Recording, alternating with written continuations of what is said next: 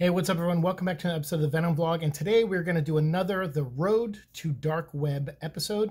This one is going to focus on Spider-Man, and it's mainly going to talk about the first 8 issues of the current Amazing Spider-Man run that's going on right now by, I think it's by Zeb Wells and John Romita Jr., who is the creative team on it. I almost said Nick Spencer, but I'm like, nope, he wrapped his run up, and Zeb Wells has taken over, a writer who I'm actually a big fan of.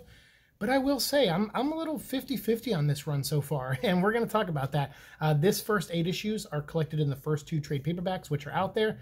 And I know some of you are going to say, yeah, but still, The Road to Dark Web, you need to talk about issues 9 through 13 also, leading up to Dark Web. And we definitely will. But I'm going to call that the Gold Goblin episode, because that deals more with Norman Osborn. It does have a lot of Spider-Man stuff in it, but I'm also going to touch on some of the Gold Goblin comic book as well in that episode. So we're going to cover 8 episodes or 8 issues here in this episode, and then we're going to do another like 6 or 7 issues in the next episode. And it'll be one that'll it'll happen before the end of the season, because I'm going to save all the Dark Web stuff that comes out. We're not going to do reviews or discussions of them right away, right when they drop. We're going to probably save them all for January when season 6 of Venom Vlog starts. So, start reading them now. You have plenty of time to read them, catch up. And then in January, we'll start diving into the issues themselves of Dark Web. So for this episode, issues 1 through 8 of Amazing Spider-Man, by Zeb Wells and John Romita Jr., this starts off in a way that I didn't expect. And sometimes I'm usually okay with that, where I'm like, all right, this is good. I like when writers do their own thing and they try to, subvert your expectations. And I really thought after the Nick Spencer run, it was like, okay, he's met up with MJ. There looks like they're going to try to build their relationship. It looks like things might go in a positive direction for Spider-Man for once in a while, And then it didn't. And I should have expected that, because that seems to be always what Marvel does. They always bring Spider-Man right back down to the bottom as soon as they can. And I understand that's like a trope of the character. It's kind of built into the character that he's always the underdog. But man, oh man, like it would be nice, as someone who has also been brought back down to level 1 a couple times, I guess, throughout life, because, hey, sometimes life just kicks you, and that's very realistic. It happens to Peter Parker, but it seems to always happen to Peter Parker. And I would like to see a little bit more success. Dan Slott did it for a while, where he went too far with the success, I think. He had Peter Parker run his own company and everything, and although that gave us new stories and it gave us different sides of Peter Parker we never seen too much of before, he brought him right back down to the bottom again. And so it was like, man, these things don't last very long. And I would like to see a little bit of longevity with some of the positivity in Peter's life, just from time to time, just to shake it up a little bit. Just feel like this guy is, I know he's a perpetual underdog, but man, oh man, give the guy a break a little bit.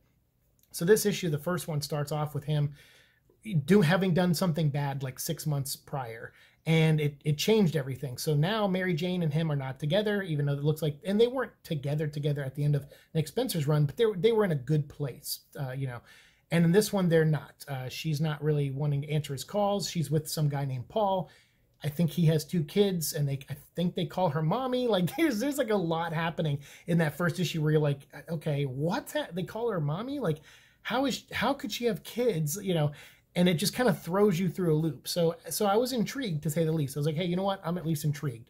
But then you find out that whatever Peter did, it ruined his relationship with Aunt May, with the Fantastic Four, with other heroes. The Avengers don't trust Spider-Man anymore. It really screwed up his whole life. And then even Peter is down in the dumps again, and he's finding out that his old roommate, who is the son of Robbie Robertson, is dating the daughter of Tombstone, and he wants to ask for her hand in marriage. So he has to go and meet Tombstone for dinner and ask for him, his daughter's hand in marriage. And he agrees. He's like, yeah, you seem like a good kid. I guess I'll let that happen. But he's still a bad guy and a crime lord. And now there's a war going on, since Kingpin's not around anymore, for territory in New York. And, obviously Tombstone is caught up in that.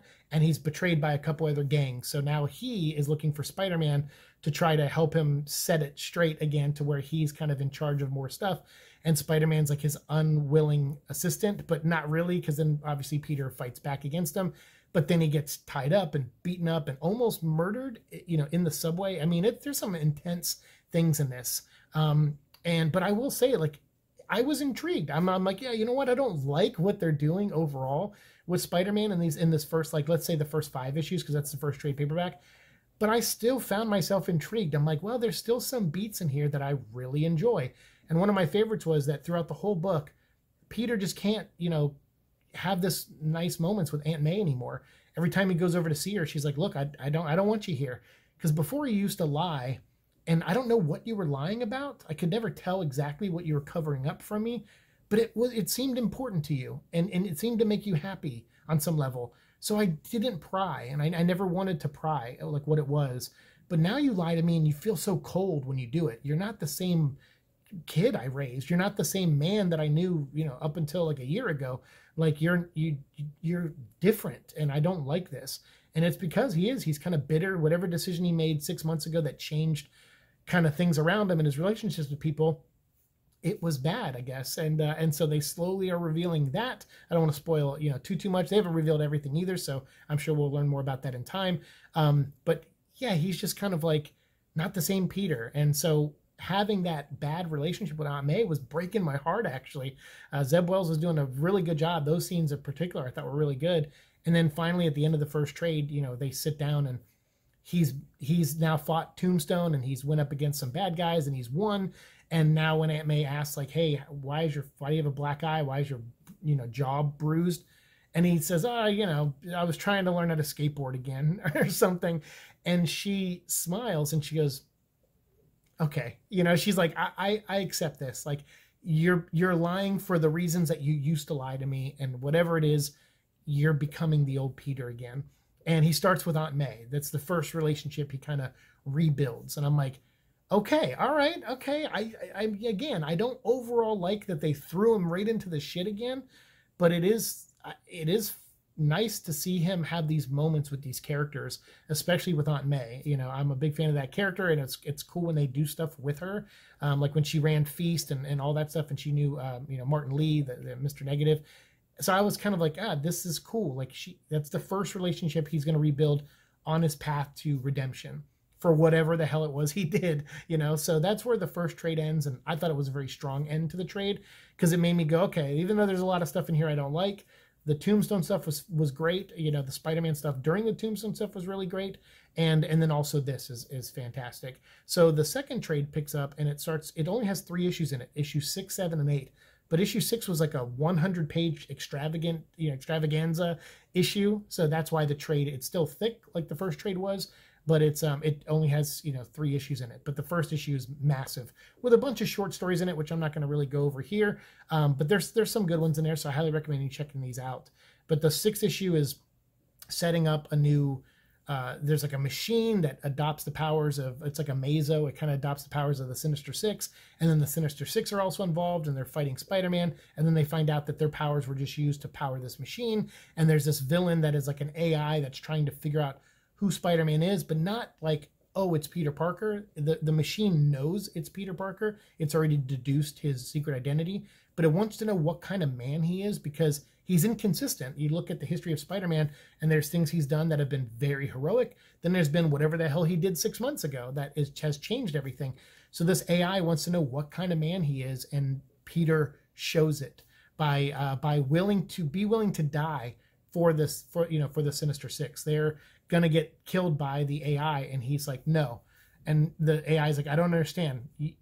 They're your villains. They were just trying to kill you a second ago. And he goes, right. And they weren't gonna, because I always find a way to beat them. And he goes, but I'm not gonna let you kill them. Like I'll web them up, and the police will take them. And if they break out in 6 weeks, I'll fight them again.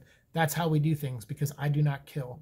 And that's when the AI goes, see, this is the kind of man Spider-Man is. This is who he really is, not who he is under the mask. This action right here. And so by doing that, he kind of gives up and self-implodes or whatever, and Spider-Man is left with the Black Cat, who gives him a big smooch. So it looks like they're going to build that relationship again for whatever reason. But she's really kind of a distraction in a way too, because the arms of Dr. Octopus kind of come in and snap a picture of that happening, I guess, and try to blackmail Spider-Man. So we'll see, what side everyone's on. I'm guessing Felicia probably didn't really know that was happening, but Felicia's always kind of had a thing for Spider-Man. Not really Peter so much, but I think over the years she's gotten to like Peter more, and sees him as potential love interest as much as Spider-Man. But there's actually a cool scene in this where J. Jonah Jameson, they're throwing a surprise birthday party for Spider-Man, and J. Jonah Jameson gets taken over by Dr. Octopus's arms, to go save Spider-Man, or to go get Spider-Man to come rescue Otto. And that's a kind of whole fun scene that I don't want to spoil. I don't want to spoil that in too much detail, but that was really fun. So you get to see, Dr. Octopus's arms on J. Jonah Jameson going to get Spider-Man, then joining Spider-Man, and then, battling, and then eventually meeting back up with Doc Ock. And it's a really good time. So I thought that was probably one of the strongest issues out of all of this, next to the Aunt May scene, was issue 6, where I just okay, this is just fun. Classic Spider-Man fighting. And also, who is Peter? If he makes mistakes, does he fall too far off of who he really is? And that's what that issue answered. So it's okay, so you're preparing us, I think, for these sins that he's committed. And now you're saying, but he's still Peter Parker. Okay, great. So then they start diving more into the events that have happened in the past few months. And that's where this book kind of ends, is as Peter's going through that, he gets into an encounter with the Vulture, who finds out that his niece, or his grandniece or something, she is taken on the Vulture mantle, and she says, look, I can't be like you, Uncle Toombs or whatever, or Grandfather Toombs. You've killed people, you're a murderer. And he doesn't like this. He doesn't like that his granddaughter or whatever, his relative, thinks so little of him and thinks he's a monster. And he blames Spider-Man for passing that information on to her, even though Spider-Man's I didn't pass that on to her. So there's a little bit of a mystery there. Again, I don't want to spoil everything in this book. But so Vulture goes and tries to kill Spider-Man. He's like, you branded me as a murderer? Fine. I'm going to just straight up kill you because you've ruined my relationship with the one relative that even speaks to me after all these years. And Spider-Man and him, they fight big time, and it's a brutal fight. And then it involves Norman Osborn, who actually has a chance to come save Peter, and he doesn't, because earlier in the day, Peter gets invited to Oscorp, and when he goes there, he sees Mary Jane, and they finally get to meet in face-to-face again, and he starts to rebuild their relationship a little bit, but Peter's kind of I don't know, she's with this guy, and then she seems happy, so he's kind of trying to keep his distance, and he's like, well, what are you doing here? Why are you at Oscorp? And she says, well, my mother, or my aunt or whatever, needs this medicine, and the Krakoans have given it to us, the X-Men, the X-people and stuff. And she's like, so I want to just test it. I just want to make sure it's okay. And so Norman offered to help me with that. And then Peter realizes, oh, Norman did this and set this up so they could be in the elevator together, so they could try. So Norman's trying to play matchmaker to make up for the past sins of him trying to ruin all of, Peter's previous relationships. And Peter doesn't like that. So after Mary Jane leaves with the answers that she came for with Paul, Peter turns to Norman. He's like, what are you doing? You're invading my life. And he's like, you know what? I came here, you offered me a job, and I'm telling you to shove it up your stupid butt, because all you've done is ruin my life. And then you trying to play matchmaker right there is ridiculous. I can't believe you would try to use me as a pawn again. And he's like, actually, that's not really what I was trying to do. He goes, I do want you to have healthy relationships, sure, but I actually brought you here for another reason. And Peter's like, I don't care, shove it up your butt. And then so Peter leaves. And then that's when he gets caught up fighting the Vulture. So towards the end, he's like, Norman, I need your help. You need to send me some help. And Norman's like, I can't do it, Peter. I'm sorry. You shut me out earlier, and I don't want to get involved with your life. I'm trying to do what you told me to do. So Peter has to huff it over to Oscorp, break in, and steal what Norman was trying to show him, which is a new upgraded Spider-Man costume with a glider, like a goblin glider. And so, that way Spider-Man can now take the fight to Vulture with his injuries, because he got beat up pretty good. And now he takes down the Vulture. And he goes back to Norman. He's like, dude, what the hell, man? You want to be a part of my life? You don't want to be a part of my life? And then they finally talk it out.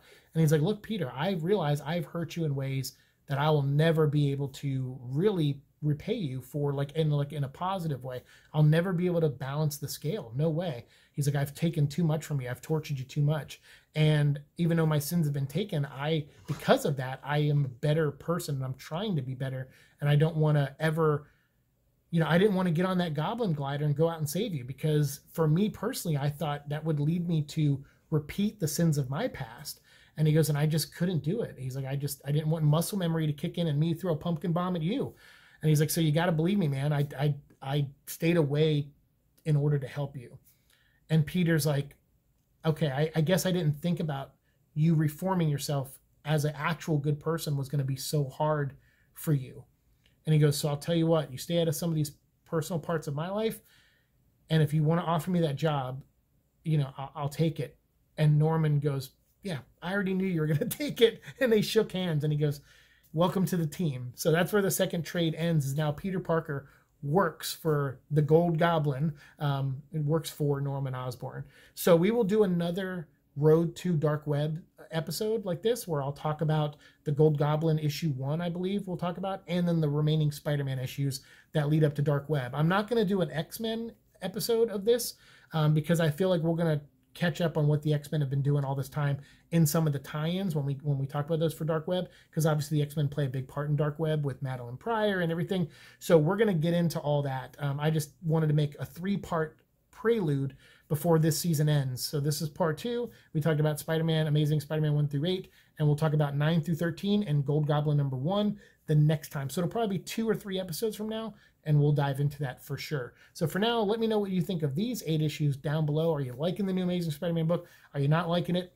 I gotta say, I really overall hate the idea of just throwing Peter right back into the crap, but some of the character beats and moments I'm liking, and I like that they kept Norman as someone who is a good guy now. It opens up for new stories, and I'm digging it. And now that Peter he's working with Norman Osborn, I'm kind of intrigued to see where this goes. So yeah, let me know what you think down below, because obviously Norman's vile, and I don't think there's anything redeemable about him. He's done way too much bad. But it would be neat to see him. Maybe he does. Maybe he'll die a hero, and that'll be his legacy, and that will be so wild and different. I just wouldn't have seen that coming if that ends up being the case. Or maybe if they revert him back to a villain, though, I don't know. I think you're done. This is the last story you need to tell with Norman Osborn, and after this, tell some new stories, come up with new villains and everything. Let this be the last story arc of Norman Osborn. That's what this should be, you know. So we'll see where they take it, and we'll see if that's actually the case. So again, let me know down below what your thoughts are, and we'll keep talking down there. Thanks so much for watching the show. Like, share, subscribe, all that fun stuff, and I'll see you in the future. Peace.